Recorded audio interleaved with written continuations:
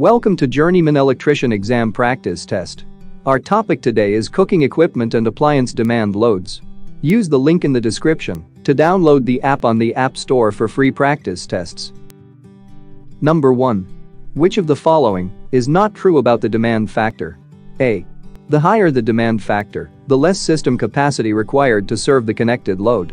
B. Demand factor is the ratio of the maximum demand of a system to the total connected load of the system. C. Demand factor is always less than 1.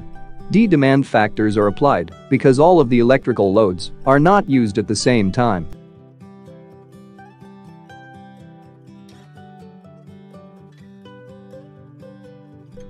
The correct answer is A. The higher the demand factor, the less system capacity required to serve the connected load. Explanation. The demand factor is the ratio of the maximum demand of a system, or part of a system, to the total connected load of a system, or the part of the system under consideration. Hence, the lower the demand factor, the less system capacity required to serve the connected load. Number 2. Which demand factor shall be applied when a water heater, a trash compactor, a dishwasher and a sump pump are empowered by the same supply? A. 70%. B. 75%. C. 80%. D. 85%.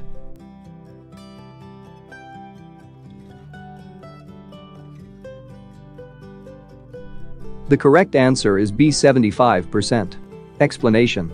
In a residential occupancy, a 75% demand factor is permitted to be applied when 4 or more fastened-in-place appliances such as water heaters, trash compactors, garage door openers, dishwashers, garbage disposers, sump pumps, attic fans are supplied from the same feeder or service. Number 3.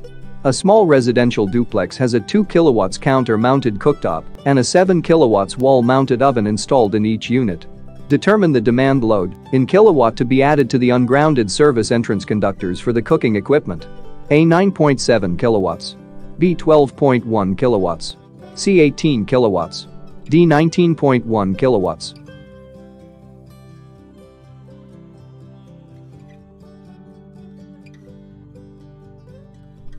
The correct answer is B. 12.1 kilowatts.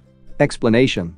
To solve the problem, apply the demand factors for each column A and column B of table 220.55 and add the results together. We have, according to column A, counter-mounted cooktop, 2 kilowatts plus 2 kilowatts equals 4 kilowatts, then multiplied by 75% equals 3 kilowatts. According to column B, wall-mounted oven, 7 kilowatts plus 7 kilowatts equals 14 kilowatts, then multiplied by 65% equals 9.1 kilowatts. Hence, we have 12.1 kilowatts in total. Number 4. What is the demand load in kilowatts for the branch circuit conductors supplying a 5 kilowatts residential electric range? A. 4 kilowatts. B. 6.4 kilowatts. C. 7.7 kilowatts. D. 8.2 kilowatts.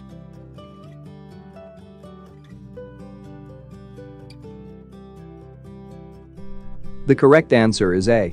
4 kilowatts. Explanation. Column B is to be used when applying demand factors for electric ranges of 3.5 kilowatts to 8.75 kilowatts rating. 5 kilowatts multiplied by 80% equals 4 kilowatts demand load. Number 5. What is the demand factor for 10 household electric clothes dryers? A. 34%. B. 47%. C. 50%. D. 58%.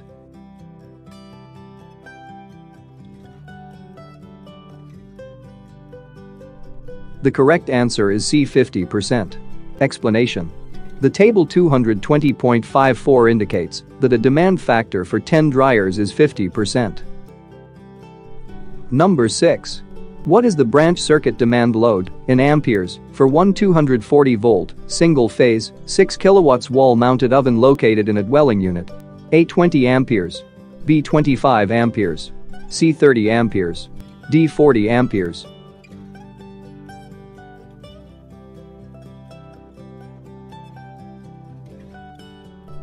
The correct answer is B. 25 amperes.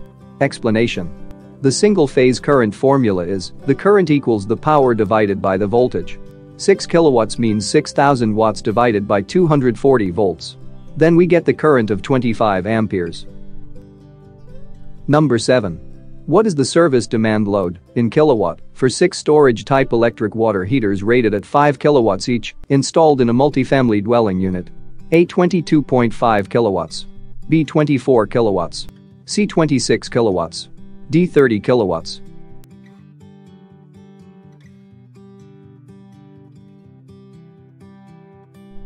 The correct answer is A. 22.5 kilowatts.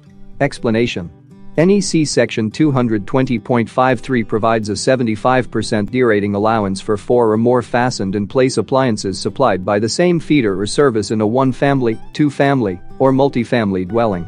First, we find the total connected load by multiplying 6 water heats with 5 kilowatts equals 30 kilowatts. Then multiplied by 75% and get the demand load of 22.5 kilowatts. Number 8. An 8-unit apartment complex has a 10.5 kilowatts electric range installed in each unit. What is the total demand load for the multiple ranges when sizing the ungrounded service entrance conductors? A. 23 kilowatts. B. 25 kilowatts. C. 56.5 kilowatts. D. 84 kilowatts.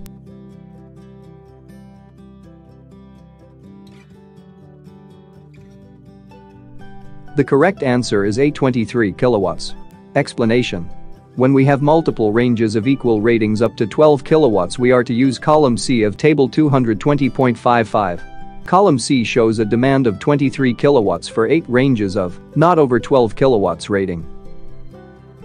Number 9. What is the demand load, in kilowatts, on the ungrounded service entrance line conductors of a residence for one 8.5 kilowatts rated electric range? A. 6.8 kilowatts. B. 8 kilowatts. C. 8.5 kilowatts. D. 10.6 kilowatts.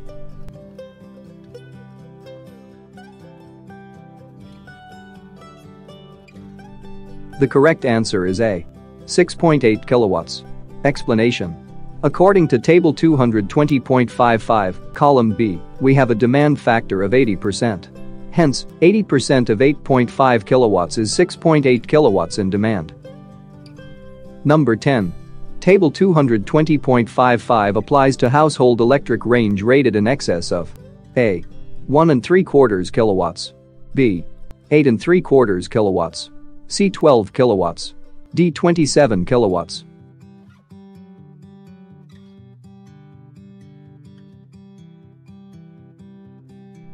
The correct answer is A. 1 3/4 kilowatts. Explanation. Table 220.55 and its related notes are to be used to apply demand factors for household electric ranges, wall-mounted ovens, counter-mounted cooking units, and other household cooking appliances over 1 3/4 kilowatts rating. Thanks for watching. Don't forget to like, share and subscribe to our channel for updated videos every week.